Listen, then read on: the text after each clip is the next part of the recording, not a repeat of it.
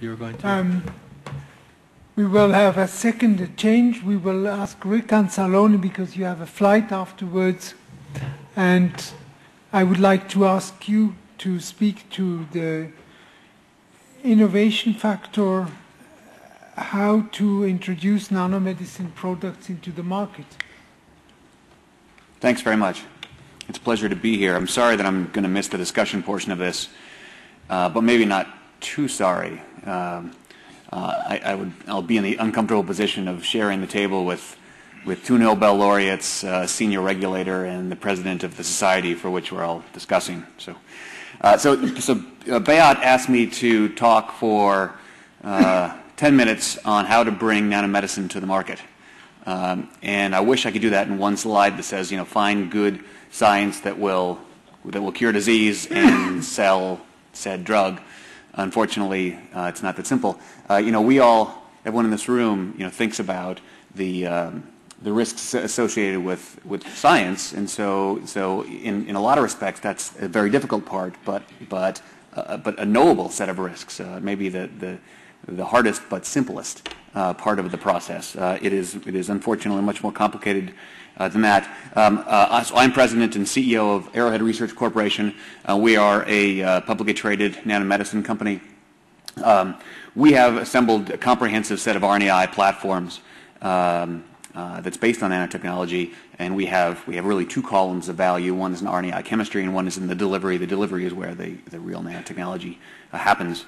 We have a hepatitis B program that makes these, or at least that is intended to make these platforms tangible. That's our pipeline. It doesn't look so good there, but in any event, we have a lead program in hepatitis B called ARC-520. We are in a phase 2 study there right now. We anticipate reading out the phase 2A next quarter, and then we'll start a phase 2B at the end of the year. We have a program just underneath that will be at IND at the end of this year. It's against liver disease associated with alpha-1 antitrypsin deficiency, and then several programs underneath that. And I say this just so you know where I'm coming from with respect to how I view bringing nanomedical products to market. So we are all in this room in a difficult at best, terrible at worst business. Biology is difficult, and we never know as much as we want to know. Most therapeutics don't work, and if that were the entire story, that'd be hard enough. The harder part of the story is that you don't really know that your product doesn't work until you've spent tens of millions and sometimes hundreds of millions of dollars. We start out with a large amount of basic research. Only a small amount of that is pushed into translational research. Only a small amount of that is pushed into clinical programs, and then a vanishingly small trickle of products come out of that into the marketplace. Now, for small molecule biotechnology, these steps are well understood, and there are a variety of people who are expert in them. So while it's an awful business, we have now quite a number of years to understand the steps to get to marketplace. So how about nanomedicine? Well, it's a bit more difficult. It's tricky. The basic requirements are, of course, the same, but some of these requirements are going to be more difficult because these are new technologies and because we are approaching disease in a new and different way. Of course, we start out with non-clinical studies, showing efficacy or activity across multiple models. That's really quite similar to what we do in small molecule development programs. We then have to get over small-scale synthesis. If you're lucky enough to do that, you need to find capital to continue to fund the program. If you're lucky enough to do that, push into GLP toxicology studies and the manufacturing to support those. After that, of course, one needs to scale up a bit and figure out how to make this compound under GMP conditions, and then find KOLs who will wave the flag with you. That's important, of course, not only for clinical programs, but for the follow-on finance that you're going to need. If you're lucky enough to get all through these steps, you then interact with regulators to enable you to start clinical programs. Once you're there, of course, you've got enrollment issues and clinical strategies. Those are, of course, different in nanomedical therapeutics than in small molecules, or they certainly can be. And then you've got scale-up synthesis. That is no simple step. If you're lucky enough to get to there, then you've got to find the real money. You've got to find an awful lot of capital, often from different places where you found the first several slugs of capital. And then if you're lucky enough to get through clinical trials, you look for regulatory clearance to start selling the product, and then, of course, physician development, marketing, and reimbursement. So these are the basic components that make up any move to marketplace. And I think the big differences between nanomedicine and traditional small molecule drug development is in manufacturing and finance. Most of us are focused on the very sexy part of drug development, the technology and the data, but it is the non-sexy components that can kill you. To use a term that we use in the United States from American football, it's the blocking and tackling that are really difficult. I think in nanomedicine, you've got to find a way to manufacture these components consistently and at scale, and then you've got to find a place to make these for you, because you almost assuredly can't afford to build it yourself, at least under GLP and GMP conditions. And that is where a lot of people forget. Most of the time and money is going to be spent, at least in the early development programs. And then, of course, it's a two-step issue. You really can't find finance for these next generation compounds without that manufacturing knowability. So the farther away a technology moves from traditional small molecule biotechnology, the more difficult these hurdles get. And so I've got a couple of quick examples. One, a hopefully successful example, and one challenging example that may or may not be successful going forward. Arrowhead, as I mentioned, is a nanotechnology company that is in RNAi. We acquired some delivery technology as well as other technology from Roche about 2.5 years ago, and the delivery system is polymeric delivery system, whereby we have amine groups up and down the backbone that are masked, and the masking comes off once this is in the endosome of a cell, causing the lysis of the endosome, enabling the siRNA to get into the cytoplasm. The challenges that we saw related to moving this from the bench into the clinic and then ultimately in the marketplace were manageable. siRNA synthesis and modifications are well developed and well understood. ARC-520, our HBV program, is based on a DPC that is a peptide. It's a normal L-amino acid peptide, and peptide synthesis is well developed and well understood. And so all we needed to do was to prove that we could handle this. In our own hands, we could handle this, and that we could show activity across multiple models. And so we did that, and then now, in the 2.5 years after we acquired the technology, we've raised about $250 million. We've completed a phase 1. We are in a phase 2A that reads out next quarter. We've got a phase 2B that starts in the fourth quarter. We began a new clinical program, and we're positioned to build a number of candidates on top of this platform. But the importance of this is that all that momentum started when we showed manufacturability, scalability, and reproducibility. There was a fair amount of time during those 2.5 years where we were in the forest, we were in the woods, because until we showed those things, it was going to be difficult for us to certainly find the financing and the traction that we needed to move forward. The other example is with a company called Leonardo Biosystems. This is a company that was started by Mauro Ferrari at the United States. And it's very interesting technology. It's based on a multi-stage vector drug delivery, or MSV drug delivery. The basic idea here is that we have porous, or they have porous silicon particles as the first stage delivery, and impregnated into those first stages are second stage delivery systems. And so the silicon, porous silicon, is designed to concentrate in and around tumor vasculature, and then to release the second stage. The second stage then is optimized for local action to enter tumor cells and to release the therapeutic agent. Importantly, the silicon can be optimized in terms of size and shape, and this is all nanoscale, by the way. It can be optimized by size and shape to really preferentially get into tumors. And so it's really fascinating next generation technology that is potentially powerful, I think. And then they even took the next step of manufacturability. They've spent an awful lot of time trying to understand how to scale up the silicon processing for drug development, and have made great strides. And they, as I understand it, are ready to to start conversion into a GMP type setting.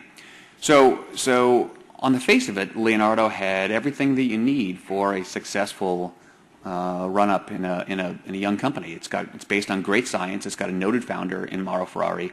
He's got literally millions of dollars of ongoing grant support that would funnel into the company.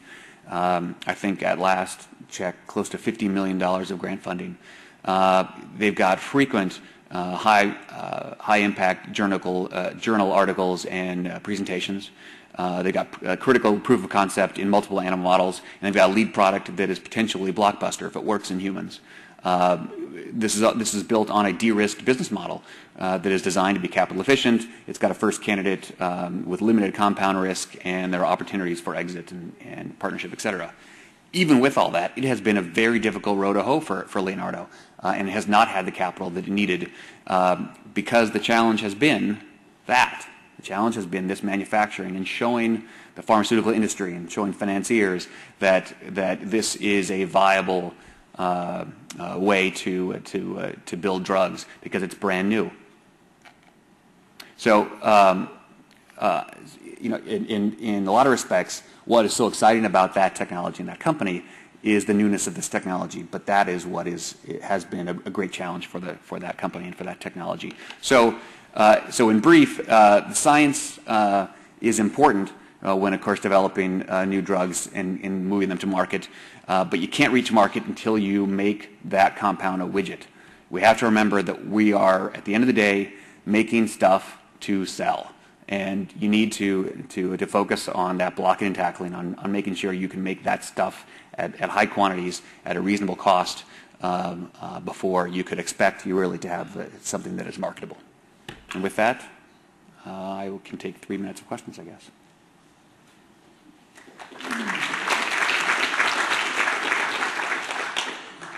So I think that you have to leave us soon. So, okay. Beat, I'd like maybe to ask you first to ask the first question. Okay. Well. Not to put you on the spot. Well, you have been utmost successful in the last 2 years, and the question is, what was then the hardest hurdle for you to take? You have shown on a quite generic level what you have to do, but to become so successful in a pure new technology, for instance, a regulator, was that difficult? Yeah, it was terrible. It was awful. The world is awash in exciting data, and financiers don't believe that data anymore until you've done it 100 times, and until you can start to think about steps that are going to be taken 5 years from now. The environment has really changed. Over the last really 5 years in terms of what's required of companies. It used to be that something that looked exciting would be funded, and again, many things don't work, but at least you'd have the chance of pushing it into the clinic and seeing if it worked. Now what is required of companies, I think, is to show, without a shadow of a doubt that it works at least in multiple animal models. Who knows if it's going to work in humans, but you need to show that it works in multiple animal models, and you need to show that you've thought about all of the next 47 steps that it's going to take to get into market, and that you've got a thoughtful plan to get through those steps, and you've got something ultimately that, if all the science works, can be manufactured on a very large scale and then can be sold. And so we have been lucky that the technology, I think, is quite good, and we've been diligent in taking all those steps and showing that we think we have something special. Actually, may I ask you a quick question? This new caution, how much of it is financially driven? All of it. Is there any element, you will have observed the critical issues around what's been discussed in Nature over the last 18 months about irreproducibility of data and the differences of opinion that have been kicked off by Bayer and all of these. Is there any element of that creeping into this caution of trust, or is it simply finances? Well, or is it the same thing? Yeah. So those are related. I think so. The way financiers look at this now, I think, is that A, of course, this is a very expensive process. That really hasn't changed. B, there is less capital available for earlier technology than there used to be, and so that's going to make a higher bar to those technologies that do get financed. And third, there is now, used to be sort of a bit of a whisper campaign that often, high impact journal publications weren't reproducible. But now it's not a whisper. It's people talk about this all the time. It's screaming. It's screaming, I think that the vast majority of scientists are ethical, and most people aren't trying to fudge data. But I think that there are two things pushing that. One, the funding for basic research is so skinny these days that people are really in jeopardy of losing their labs at a rate that we've never seen before, I think. And second, people don't report negative data. I think we need to find a way to do that. And so if you have a large lab, and we've experienced this personally, for a few different programs we've looked at, if a large lab, with many postdocs and grad students, techs and such, try something 100 times, that PI will hear about the 1 or 2 times that it works, and will not hear about the 97 or 98 or 99 times it did not work, and they'll publish based on that. And so when somebody finds it's not reproducible, that irreproducibility is very often not publishable, and so that that technology stays out there without people knowing that maybe it was a bit more finicky than we used to think. We might be able to come back later and explore that a little bit more. I mean, so one of the questions seems important to me is who's going to pay for reproducibility, because really it's expensive. It sure is, yeah. And certainty is even more expensive. So maybe shall we close off that session? Thank you very much Thank you for being so flexible with us.